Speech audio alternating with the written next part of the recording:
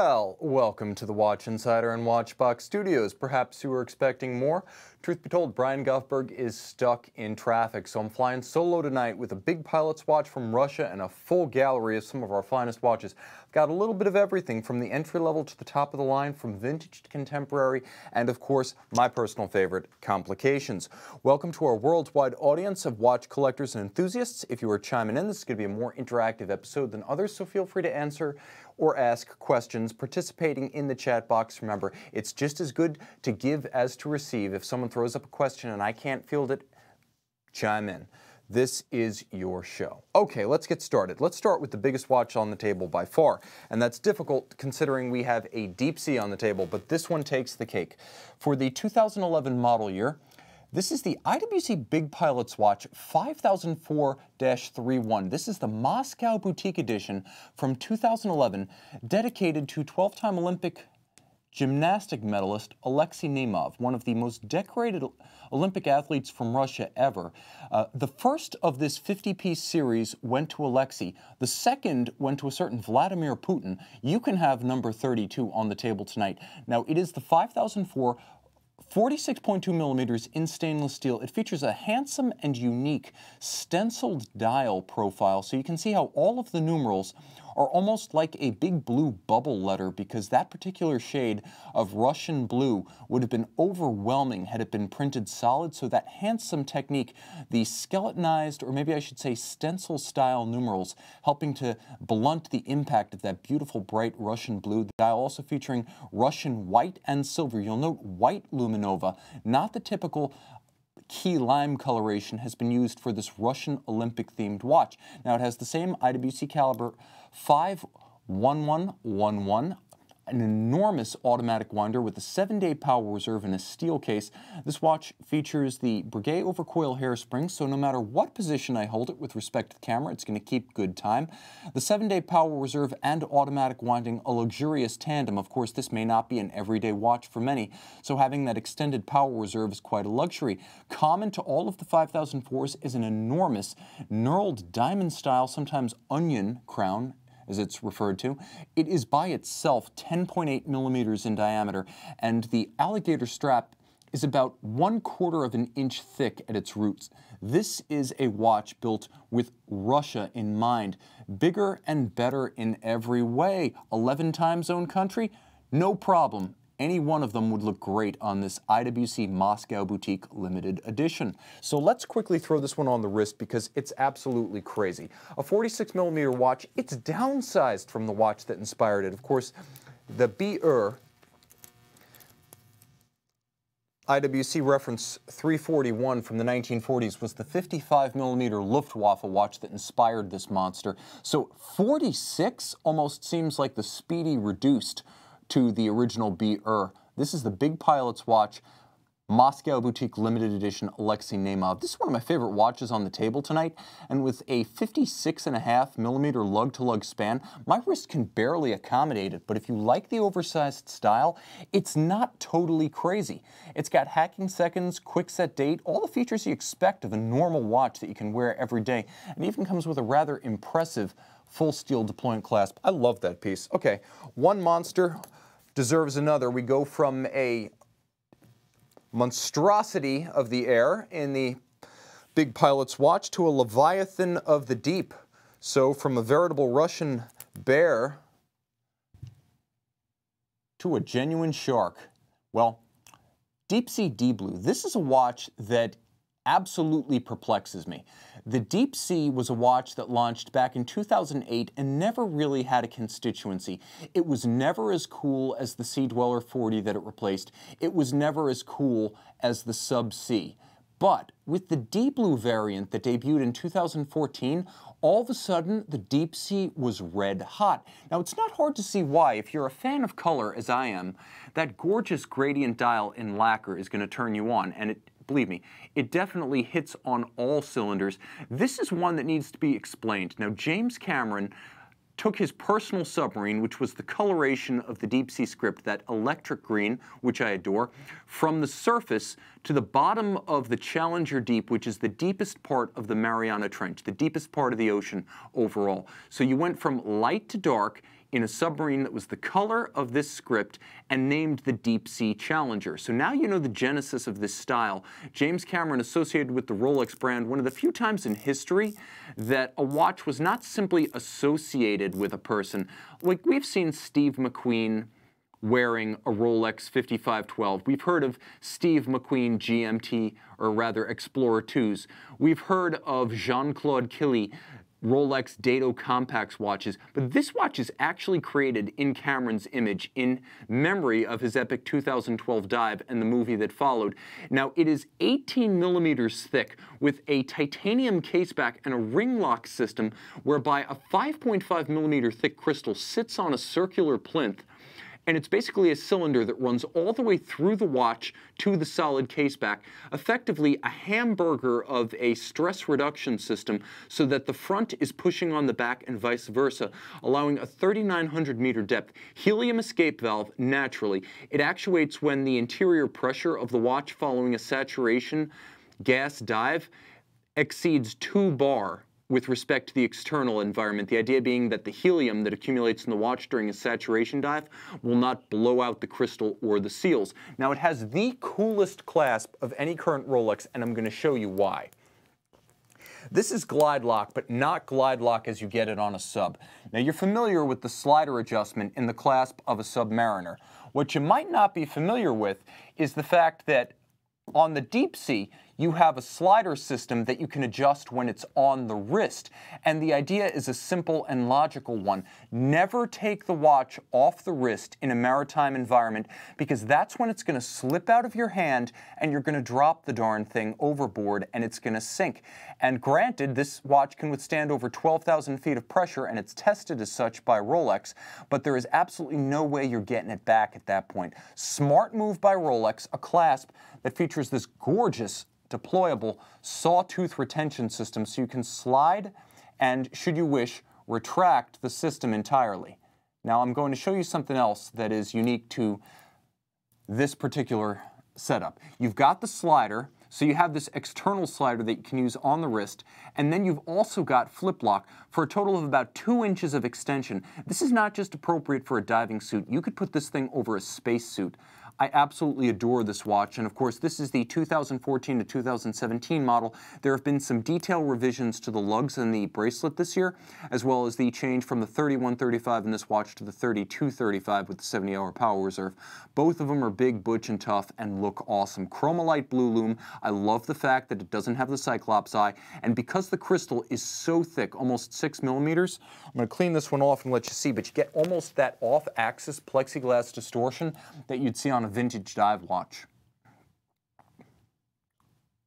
I absolutely love that angle. This is a fun watch. And in case you missed it, it actually fits on my wrist. Let's do one quick strap-up shot for the camera.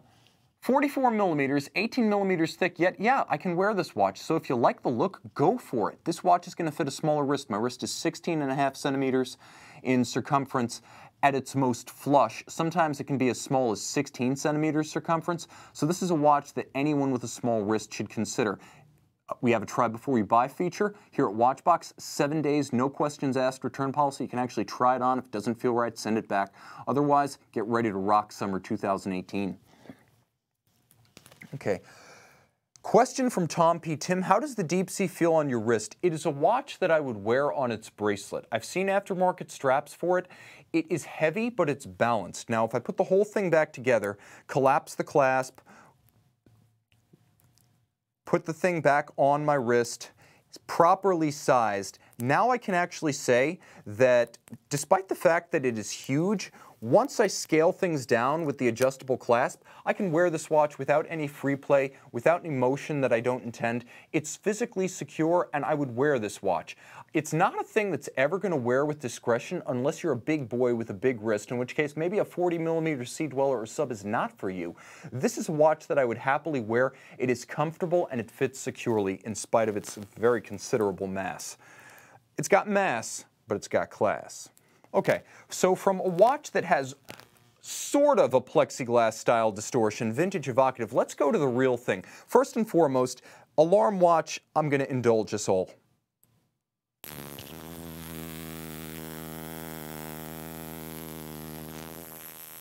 Now, if that doesn't sound like much of an alarm to you, that's by design, because the caliber 956 in this 2011 Jaeger LeCoultre Tribute to Deepsea is designed to have a thunderous voice underwater with discretion above. So you have a system whereby the watch is actually designed to create a more significant and salient sonic signature when diving. Of course, the original E857 Deepsea came out in late 1958 as a 1959 model, and it was a diving alarm. It was JLC's first pass as a diving watch, so it had a fixed bezel, but it had a diving alarm system as a MIG, so you could set the alarm to the rough time when you should surface. The watch was simple and pared down, and if you're of the school of thought that deplores luxury watches, especially vintage-style luxury watches, with a date, well, get ready to rock like I did at the prom, dateless. This watch is clean, this watch is cool, and this watch is historically true. Only 1 millimeter larger than the original. It's 40.5 millimeters in steel, and it actually comes with a separate plexiglass. It has a plexiglass crystal, and it comes with a second one that you can fit should this one ever become sufficiently disfigured that you'd wish to swap out. Now, it is a robustly water-resistant watch, a modern diver in vintage style. You can actually take this one into the sand and surf this summer with no regrets. It does have an embossed tropic-style strap, so while the strap is leather, it is actually a tropic-style strap from in the image of the perforated strap that would have been used in the 1950s. So it has the look. Throw this on any aftermarket accessory or JLC OEM strap, you're ready for summer. This is a great look, and I'll show it to you on the wrist. Again, with no date, absolutely true to history, right down to the plexiglass and the approximation of the original size. This is a cool looking watch. And an alarm watch is suitable for all occasions. If you're not into the MIG Polaris of 2018, and you think there are simply too many Tribute to Polaris floating around, this is a rare US-style Tribute to Deepsea. They made 359 of this US LeCoultre dial signed variant, making it far, far less common than its companion, the 959-piece Jaeger LeCoultre dial Tribute to Deepsea variant. So this is the one to own. Scarcity and style in equal measure, and a very wearable modern sports watch. Hey, Fjord Prefix saying, hey guys, I'm late to the party. That is all right. We love you all the same. I'm glad you could join us. Peter K. joining us saying that Deepsea is heavy. That's a fact. True Lie saying, is the updated Deepsea equipped with a thicker bracelet? It's not thicker. It's a little bit broader at the lug, and the lugs have been reprofiled a little bit. So the shaping of the lug and bracelet junction has changed. Aesthetically, that's all that really changes. The big change is inside the case. Frankly, 48-hour power reserve, 70-hour power reserve, it's all the same to me. I'm going to wear my watch every day. I can see right here, Steve Bowden, a fan of that Deepsea. Abdul Rahman saying stunning watch, has a 50 fathoms feel to it. You know, I can kind of agree to that. I think it feels a little bit more like one of the mil specs or the 38mm bathyscaphe. It feels like one of the more pared down 50 fathoms iterations. Historically inspired, but holding the line on size. And I can see Colin Carpenter saying that alarm sounds like a hive of bald-faced hornets. Well, I can say this, underwater, I've actually experienced one of these underwater. It sounds like someone beating on a drum. So it's certainly engineered for a purpose. You can hear it on the surface. You're more likely to feel it on your wrist, but underwater is where it really comes alive. Eddie Landsberg saying, I didn't get the notification. We are going to fix that this week. We're setting up that long-rumored Twitter account that is just going to exist to let you know when we're broadcasting. We're not going to spam you. We're not going to send you 2-for-1 offers or 10% off a Custos or whatever. We're just going to create this Twitter so you know when we're live, because clearly YouTube is a fail, and I hate you, YouTube. I'm sorry, but it's been good. We have to break up. Twitter, you're my new flame. Okay, and I can see Jaeger LeCoultre minus Jaeger LeCoultre. That's right, this is the LeCoultre dial. Watches made for the US market by Jaeger LeCoultre with very few exceptions from about 1938 to about 1983 were signed LeCoultre. Because they were generally mid-priced watches that were penalized by US tax policy at the time, they were cased up and timed in the US. They came over as knockdown kits, including hand, dial, and movement, and then a US company would case them up. Usually it was something like Star Watch, and or DNA of New York. And you can see how the watch right here has that classic LeCoultre signed US market dial that would have originally appeared on the watch in the late 50s, early 60s. So this is a tribute to a bygone era of Jaeger LeCoultre. Very few Jaeger LeCoultre watches came over in that period. The few you'll see are watches like the 1958 Geophysic, which was priced so high it wasn't subject to mid-price watch tariff policy. Well, since we're on Jaeger LeCoultre, we may as well run with it. This is a watch like mine, but it is not mine. I would never sell. You would have to cut it off my wrist.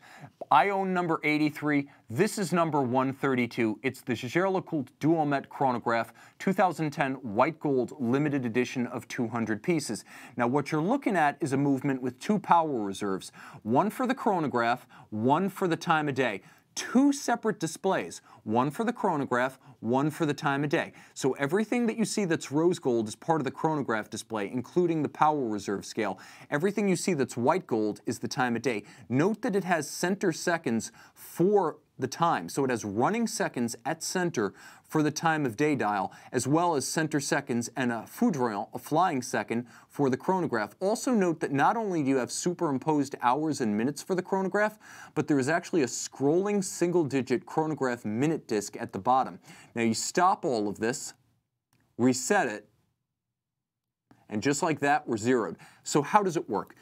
Two mainspring barrels means two power reserves. The idea being, when you start a conventional chronograph, you wind up losing amplitude because you've increased the power draw of the watch without increasing the power supply. Here, you can wind with one crown, both mainspring barrels, both 50 hours. Now you have two mainsprings, two drivetrains, one escapement switching the power between the two, 1, 2, 1, 2, 1, 2, running both functions of the watch so that when you double the power drain by activating the chronograph, you also double the power.